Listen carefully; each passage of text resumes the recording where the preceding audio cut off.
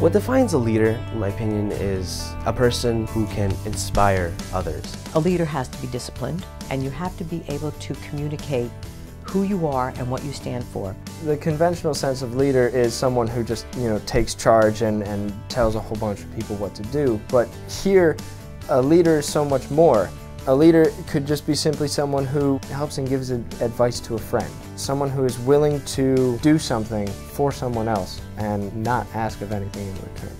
Every student has an opportunity to become a leader here at Bergen Catholic High School. We have a lot of opportunities when it comes to sports teams and clubs as well as academics to get involved. If you want to have a club, you come along, you ask us, you get a moderator, you can do it.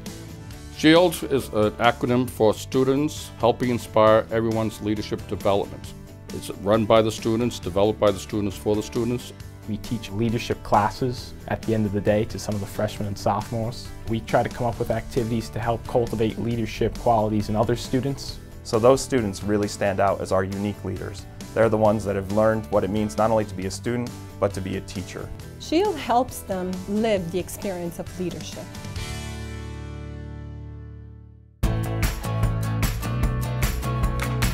Coming into the jazz band for sophomore year, I had to take up a leadership role because now I was in charge of the rhythm section.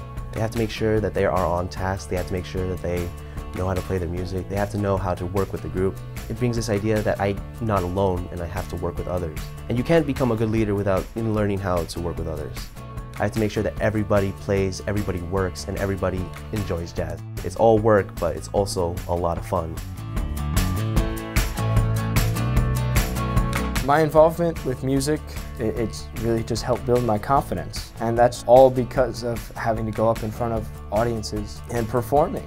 It teaches them responsibility, it teaches them discipline, and it teaches them compassion. Connecting with the audience, whether it's people you know or don't know, is just such a powerful thing, and it's a great feeling.